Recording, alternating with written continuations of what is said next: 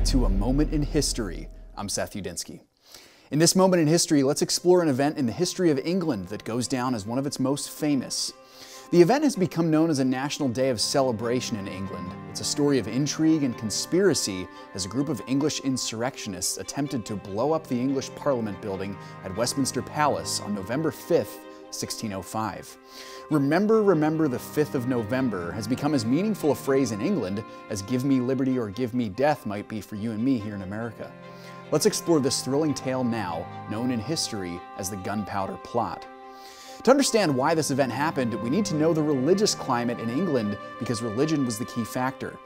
In 1605, England was a Protestant nation, but there were many who desired to wrench the religious control of the country back into the hands of the Roman Catholic Church, which had dominated England from the late Roman Empire up until the mid-16th century. But the Protestant Reformation took England by storm, and it would take England with it.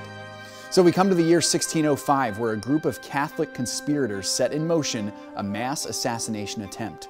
Their mission was to blow up the English Parliament in Westminster Palace, killing the members of Parliament and the Protestant King James I with it. And by the way, James is the same King James for whom our King James Bible is named after.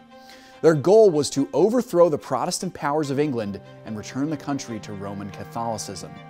Among the conspirators were Robert Catesby, whose father had had negative dealings with the former English Protestant monarch Queen Elizabeth I, and Guy Fawkes, an English Catholic zealot. As it turns out, historians tend to blame Fawkes for the plot's ultimate failure. He and several others had planted explosives underneath Westminster Palace on November 4th, but Sir Thomas Knivet caught Fawkes in the room with the explosives in the early morning hours of November 5th, 1605, the planned day for the attack. Fawkes revealed the conspiracy to his captors under severe pressure. Parliament was saved, and the other conspirators were eventually tracked down and tried for treason. All were sentenced to death, but Fawkes was killed in a fall while attempting a last-ditch escape before his execution. Today, people in England still remember the day their governmental system was almost destroyed as a day of celebration. The 5th of November will no doubt go down as one of the most thrilling thwarts of a mass assassination in world history.